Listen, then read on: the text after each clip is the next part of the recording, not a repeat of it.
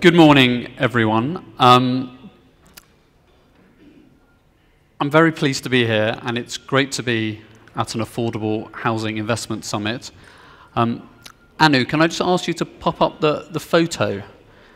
That would be lovely, thank you. So, one of the first things I was struck by when I got here and I got the materials that we were given was that in the materials we're given for the Affordable Housing Summit, there's a lot of swimming pools in those materials.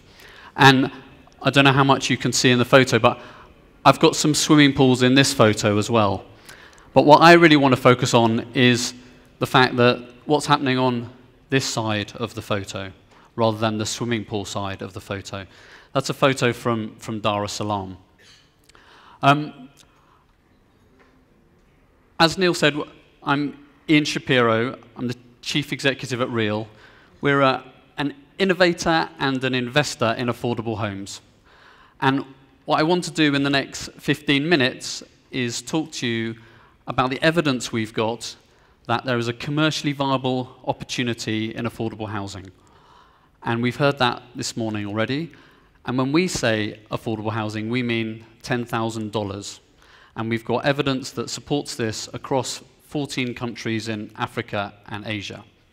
The first thing I want to do is introduce you to a woman called Narissa. Narissa's in her late 30s. She wears colourful kikois, and she supplements her income by making mandazis or donuts in her home. And they were the same kind of style that we had as we were registering this morning. And the reason I want to talk to you about Narissa is I only met her last year, but she came to Nairobi for the first time 20 years ago, which was the first time I came to Nairobi as well. And I remember my experience. I got picked up at the airport. I got taken to my home where I would live for a few years, and I can shut my eyes, and I'm going to ask you all to do this in a minute. And if I shut my eyes, I can vividly remember what happened as I entered that home. It was a stone's throw from here.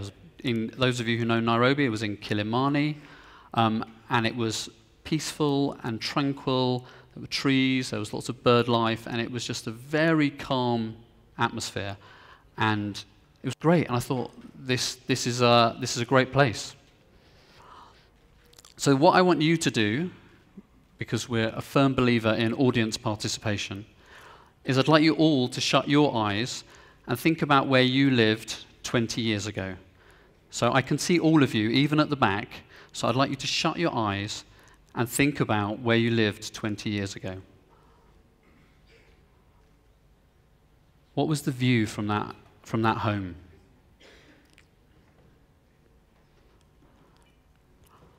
Now, there'll be loads of different stories in this room, different continents, different cities, different settings, but I can tell you that from the faces I can see, there was a lot of smiling going on when people were remembering their home of 20 years ago.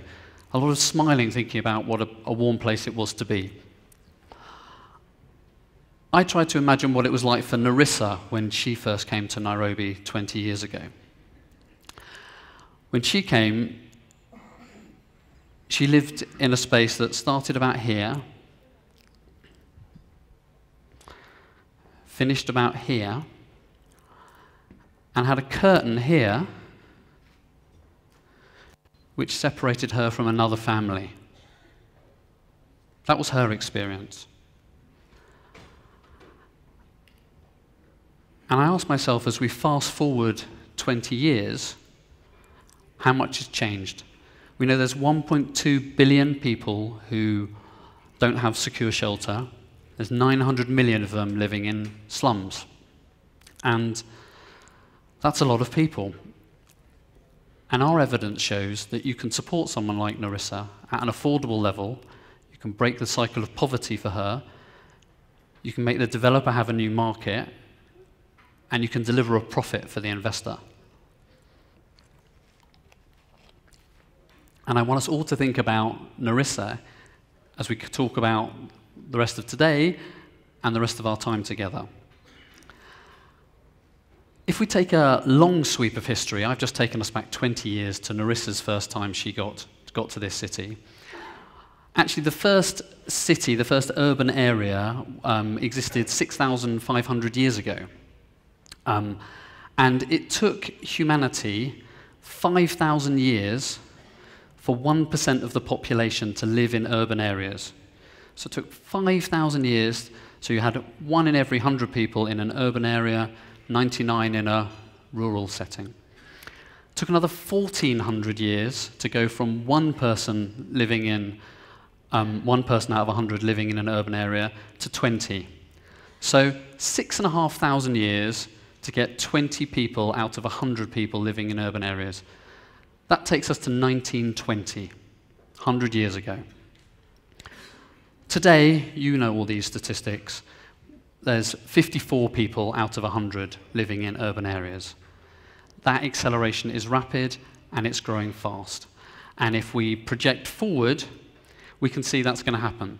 There are 475 people who call Nairobi home today that did not call Nairobi home yesterday.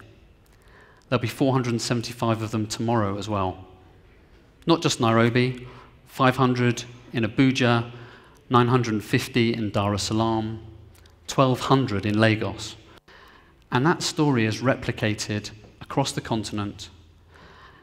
And that 1.2 billion people we talked about who have inadequate shelter now, in 10 years, the projections, if we carry on business as usual, is that will be 3 billion people.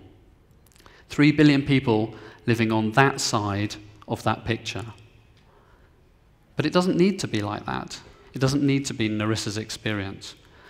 Of those 3 billion people, of that growth, 90% is going to happen in Africa and Asia.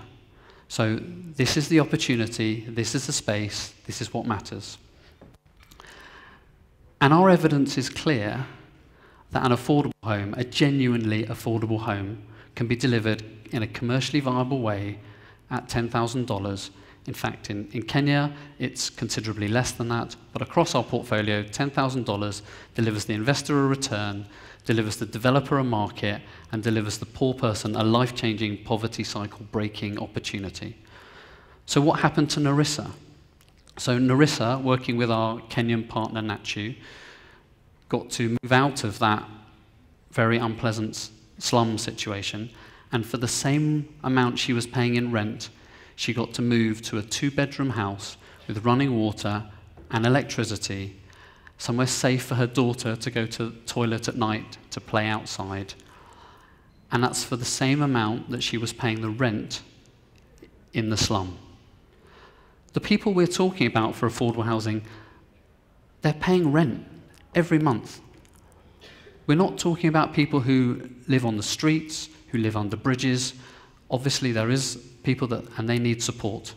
But what we're talking about here is a mass market, a 300 million affordable home market in the next 10 years that we need to get down at the $10,000 point.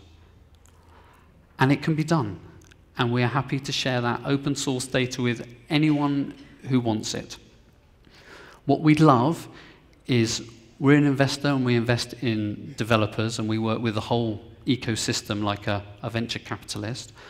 But what we'd love you to come and work with us. We'd be really happy to get your advice. It would be great if you wanted to take all of our data and prove to us that you could do it better than us, cheaper than us, faster than us. We'd love you to kick us out of a market because you're doing such a brilliant job. Because this is a huge opportunity, a huge commercially viable opportunity that we need to take. And the evidence is clear that that can be delivered. And I just want us all to think about those opportunities that when you closed your eyes and you smiled about where you lived 20 years ago, and you think about what Narissa's experience was when she got here 20 years ago, what the choices are within our hands to take that opportunity to get into the $10,000 home market. And when we close our eyes in 2030, we feel hugely proud about what we've been able to achieve to reach that 300 million affordable homes. Thanks very much.